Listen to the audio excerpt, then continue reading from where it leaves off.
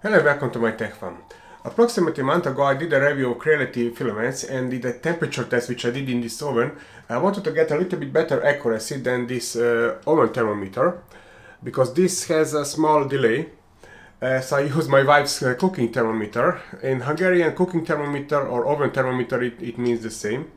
And that's what confused me, because I check on the box it can withstand 200 degrees Celsius, but now I know only lower part. It was very funny to analyzing the time lapse to see how it died on 100 degrees Celsius. I can see the plastic melted, so probably it's from ABS, not from nylon, and similar. So okay, lesson learned. And what was really touching, that after that video I got 2 donations to buy a new cooking thermometer for my wife. And she got her a new thermometer, but then I'm not allowed to use it anymore. And but the Banggood has a solution for me. So they sent me this oven thermometer. Let me take it out. And it has this probe which is separate. I'm not sure how long is this wire. I will measure it later. And it is some kind of touch display, I think, color display. Let me take off the foil. So I hope it will do the job now. I will measure its accuracy and to see if I can use it in my future temperature tests for different materials. For testing I will not use oven thermometer. It is accurate, but as I mentioned, problem is that it has a little bit delay. But there is one thermometer which I trust. I have different sensors and similar, but believe it or not, this is the thermometer I really trust. It has accuracy of 1 degree Celsius and it can measure up to 100 degrees Celsius. So for comparison I will use this one. And I can see it works on 2 AAA batteries, but the batteries are not included. Oh, and I can see, I think this is magnet. Ah, great. So I don't have to hold it in my hand. Okay, let's turn it on.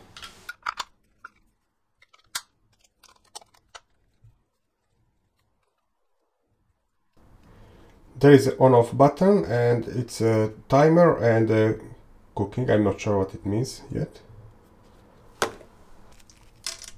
Let's plug this thermistor. I can see it is metal.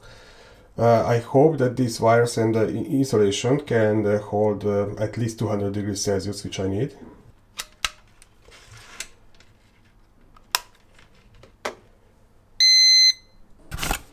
Let's see the user manual too. Yeah, this is the first page and this is the second page. I will scan this so you can see it closer.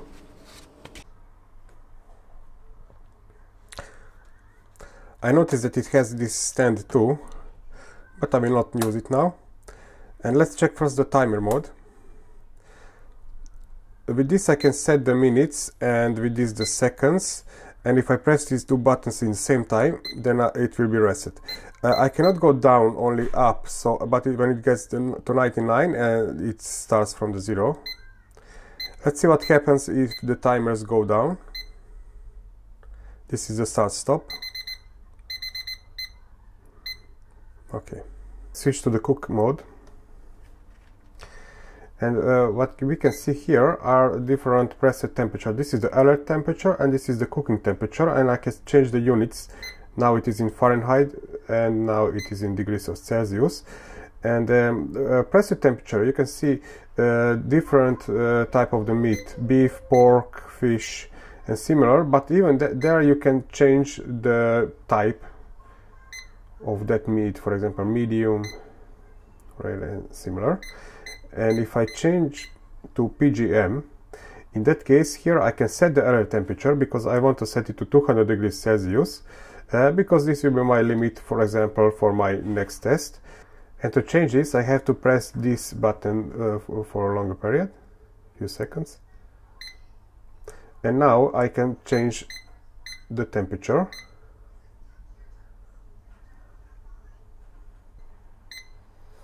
That's fine. And now I have alert temperature on 200 degrees Celsius and theoretically I can test it. I can already see that it is probably accurate because in this room it is 27 degrees Celsius. I hope it's visible on camera too. So on first test it passed, but now let's do some other measurements. Well, the boiling water should be always 100 degrees Celsius on atmospheric pressure, and well, let's follow the heating temperature.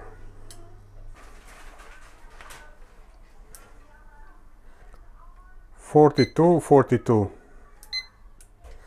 Well, the still show the equal temperature, so it is 54 here and 54 here.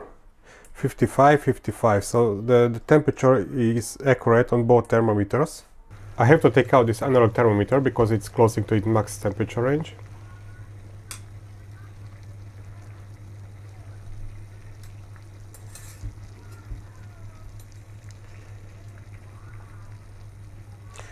It immediately picks up this temperature, so it reacts very fast. I don't want to speed up this part of the video, so you can see when will it get to 100 degrees Celsius. I hope it's visible on camera, 99 degrees Celsius, so I'm very happy with the accuracy of this thermometer. And here it is, exactly 100 degrees Celsius, the temperature of the boiling water on atmospheric pressure. So accuracy is perfect so far. And in this last part I want to place these two thermometers in the oven. This is that old oven thermometer. This is not really experiment what I expect. Well, probably they will show similar temperatures, but here there will be quite noticeable delay. And usually every oven has this rubber for the thermal insulation, so the cable will not be pinched. I can even move the cable, so that's definitely okay. I will set the alert temperature to 200 degrees Celsius because then I will stop the heating. Usually I do this kind of experiments at night, but I hope it will be visible.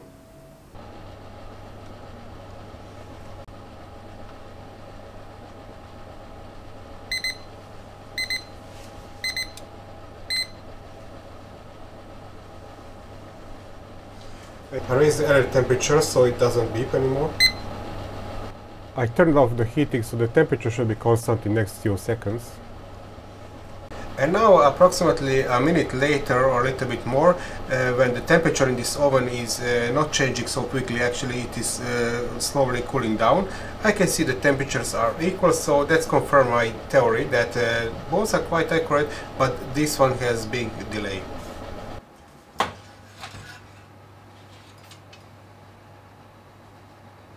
And as you can see, I can see absolutely no problems, so this wire and this kind of insulation is in perfect condition. Probably this is some kind of silicone. And now the conclusions. Well, very accurate and fast oven thermometer. Maybe even too fast for my needs, because that material in the experiment needs time to take over that heat inside the object. Perfect solution would be if I could change the temperature inside the oven very slowly, but this is what I have, and I'm happy that my wife allows me to use this oven after that accident last time. So this means that my future temperature test results are not comparable with those which I did in the past, because there I used that different oven with that small delay. And of course this is mostly 3D printing channel, but I try to create some kind of overall review about this thermometer. And of course I will not use it for cooking, but maybe you can use it for that too. If anybody decides to buy this, I will place an affiliate link down in the description. It doesn't cost you more, but I will get some small commission if anybody decides to buy exactly this thermometer. A little bit off topic, but I hope I could give you some useful information. Thank you for watching, and follow me to my next video too. Bye.